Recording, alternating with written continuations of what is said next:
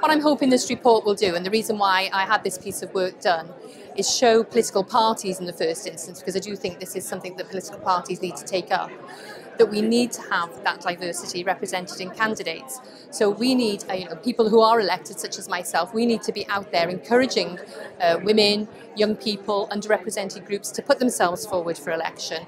And political parties have a huge role to play in this. What we want to do is ensure that the communities councillors represent is truly reflected in that membership.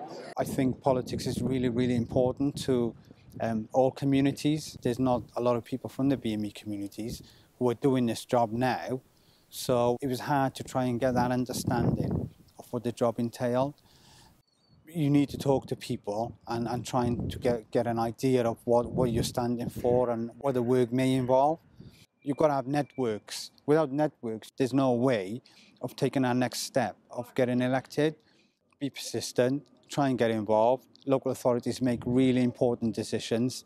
We need all our communities to be influencing local services.